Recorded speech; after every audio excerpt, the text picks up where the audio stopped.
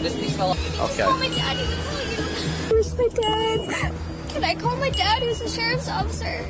She desperately hoped that her dad would use his title to get her out of trouble, but when Dad finally arrived, he did the unthinkable. Okay, gotcha. Who's your supervisor? Not I'm just asking. No, he didn't abuse his power. Instead, he helped investigate the whole thing and even collected evidence. What do you think, time do you think that initial call came? Probably, I would say, somewhere between 10:45 and 11. That's about right.